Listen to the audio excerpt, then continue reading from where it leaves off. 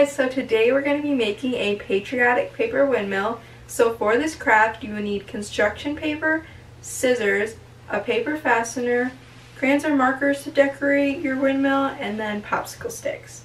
So first you're going to cut a square out of construction paper.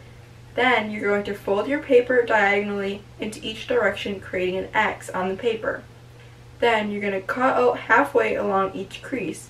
And after you've cut each crease, you will bend every other corner to create the fan. After you have folded the four corners, you will push a paper fastener through the middle. Then, after you've pushed the paper fastener through the middle, you will take your popsicle stick and use the remaining ends of the paper fastener to secure the popsicle stick to your fan. And you can decorate your paper windmill before or after you have folded it. I did it after just so you could see my design. I had a lot of fun making this craft and I hope you guys do too.